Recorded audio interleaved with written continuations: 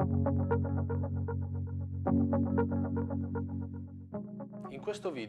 this video, we will be introducing you to the walker devices in the Optima line. We have braces of a different heights with different structures to manage different pathological contexts. The characteristics common to all of our braces are the thermomoldable heel counter, a fully rocking, anti-torsion, anti-flexion sole, and a breathable upper. Now, let's go take a look one by one. Optima Diab is the brace that changed the international guidelines. It's a high brace with the possibility of being made non-removable. We have Optima Heel, which is the ideal brace for the management of heel injuries. We have the Optima Post-Op ankle-high walker, which is ideal for the management of vascular lesions. There is the Optima Europa, which is a slightly shorter brace than Optima Post-Op, ideal for the management of surgery of the forefoot and interdigital lesions. And finally, we have Optima Free, the ideal brace for the management of dorsal lesions, thanks to its feature of being able to remove the front Velcro strap. In this video, we will look at how to apply and adapt the Optima Diab and Optima Cleal on patients. Optima Diab was used to produce clinical evidence that led our field to consider the knee-high walker, rendered removable, the gold standard therapy for the management of a neuropathic plantar lesion. In the first of our two cases, we are dealing with a patient with an ulcerated plantar lesion in the area of second metatarsal head. It is a neuropathic lesion, therefore reducing pressure is the primary goal. To create effective offloading therapy, it is essential to accurately identify the location of the ulcerated area during gain development. For this purpose, we cover the lesion with a transparent sterilized film and we mark the lesion with lipstick or a marker pen.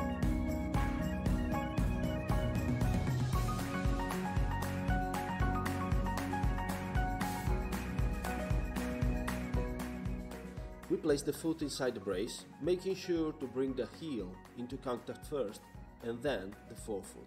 Then we fasten the Velcro straps to secure the device to the leg.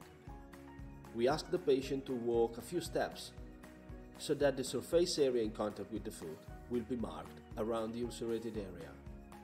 When removing the walker device, the imprinting left by the lipstick on the plantar surface is clear, and this is the area where we need to reduce pressure by creating the offloading hole. Kit 3x3 is the name of the modular plantar interface we use in our walker devices. These are 3 layers, each a different color representing a different degree of hardness and density. A stiffer blue layer, an intermediate beige layer, and a softer red layer. Each one distinguishes between 3 parts of the foot: forefoot, midfoot and rear foot. We mark the perimeter of the impression with a pen, adding a margin from about 5 mm up to about 10 mm in the distal area. To remove this part, we use a scalpel, placing the blade at around 45 degrees. There are 3 rules to always bear in mind when it comes to the composition of the kit 3x3. The offloading hole must never be in direct contact with the lesion. The patient's weight is very important. Above 90 kg, the offloading hole must be carved out of the blue layer. Under 90 kg, as in the case of our patient here, the offloading area must be cut out of the beige layer. Finally, only the red layer can be in direct contact with the injury. In this case, it's the forefoot. The advantage of having a modular system such as Kit 3x3 is the opportunity to vary the composition horizontally, to enhance the relief on the part affected by the injury and increase the compression on the remaining parts. If the foot is particularly deformed and rigid, it is possible to extend the offloading hole in the lower layer to increase the capacity of the kit to promote relief from pressure.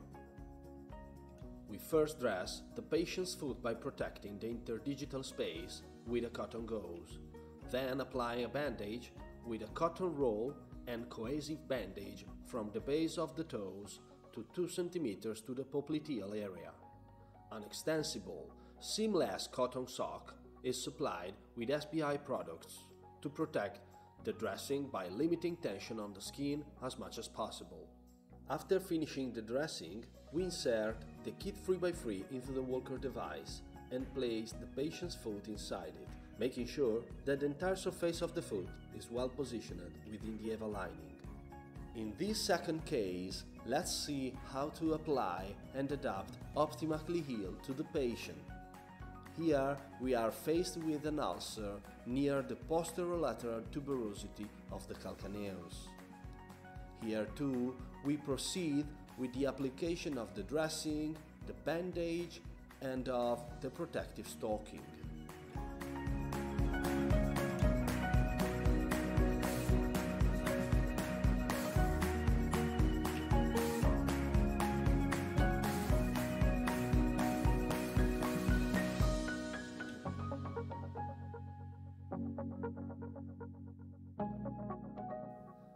Since the lesion is not on the plantar surface, Optima Heal is recommended because, thanks to its posterior opening, it allows for the placement of the lesion while eliminating any type of contact between the brace and the ulcer.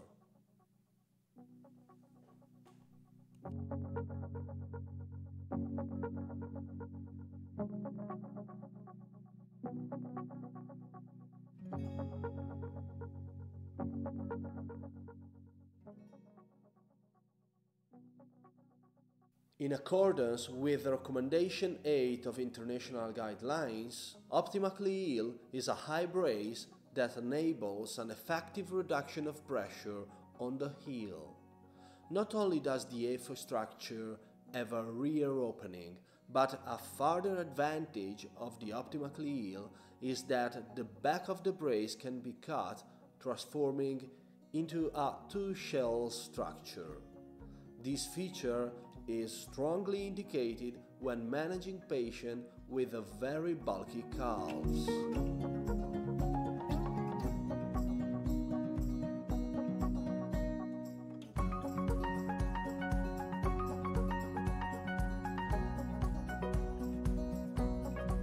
Seguiremo il paziente a cadenza settimanale. We will check upon the patient on a weekly basis until healing is achieved. Certainly, is likely to achieve this result in the shortest possible time thanks to the evidence supporting the effectiveness of Optima walker devices.